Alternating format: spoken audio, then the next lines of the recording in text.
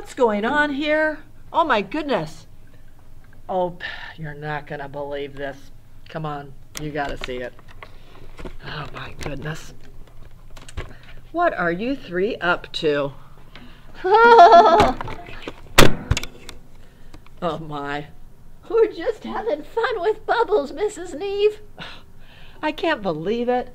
We always wondered about what was going on when I wasn't here and when you weren't here. Now we know. You three know we're not supposed to be playing with bubbles in the classroom. But it's so much fun, Mrs. Neve. You know, it does kind of look like fun, doesn't it? Here, can I give it a try? Sure. Okay. Let's see. Ooh, this is fun. Well, I'm getting lots of bubbles. Well, all right. Maybe you can play with bubbles for a little while. But first, I have an activity page for you to do. Okay, we'll do an activity page. Is it a fun one? It's a fun one. Boys and girls, there's an activity page in your packet this week that has to do with bubbles.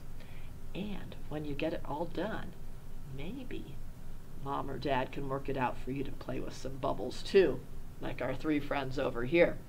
Now, if you don't have bubbles at home, it's kind of easy to make them if you have dish soap at home.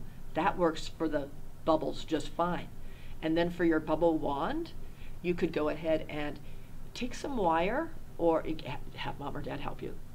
Maybe open up a paper clip, if you have a big paper clip, and twist the wire around. It doesn't have to be a paper clip, any wire, and make a circle at the end, and that can be your bubble wand too. So yeah, it is fun, isn't it?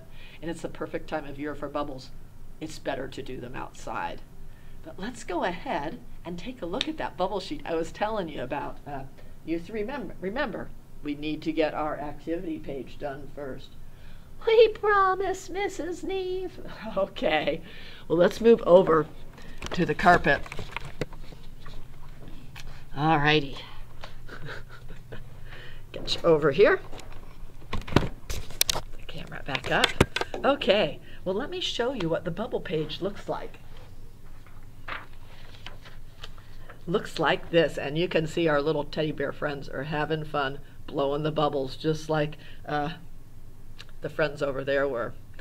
On each bubble is an addition equation, and you know how these work. You will take a pencil, and before you start to color, write in the answers to each equation with your pencil. Now, these are all addition equations. So we're adding, you've got your plus sign there. There are no subtraction ones on this page. When you're adding, the answer you get is called the sum.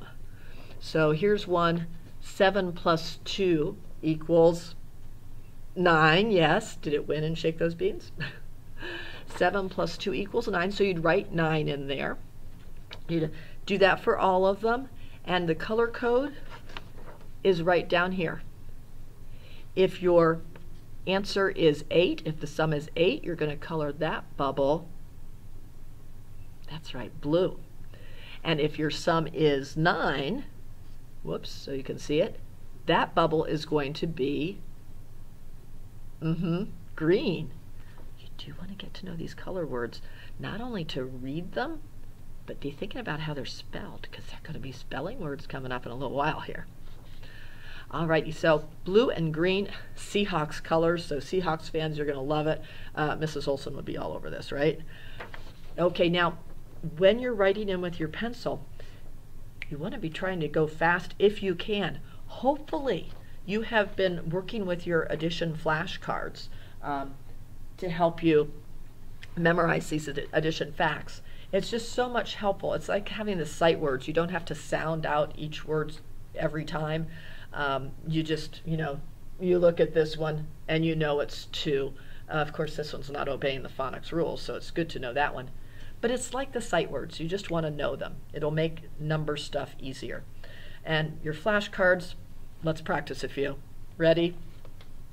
5 plus 3 equals 8.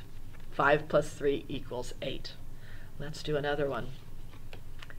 6 plus 3 equals 9. 6 plus 3 equals 9.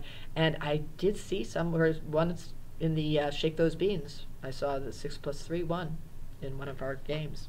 Let's do another one. 6 plus 2 equals 8. 6 plus 2 equals 8. Now, if you have to count, that's okay. So if you get to one of them and on your paper and, say it's 5 plus 4, and you go, okay, I know I've got 5 on one hand, so I'll do 5 plus 4, and you could count them up. 1, 2, 3, 4, 5, 6, 7, 8, 9. 5 plus 4 equals 9. But like we said, just be memorizing them too. Keep practicing with those flashcards. So have fun. Make sure you put your name at the top there.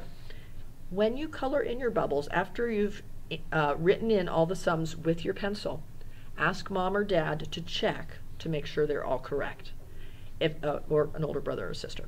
If everything looks good, then you can go ahead and start to color.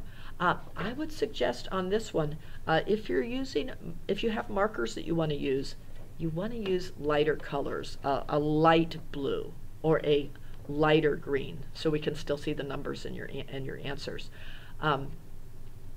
If you only have dark blue and dark green, I would suggest using crayons and find a light blue and a light green in your crayon box, and that way we can still see the numbers.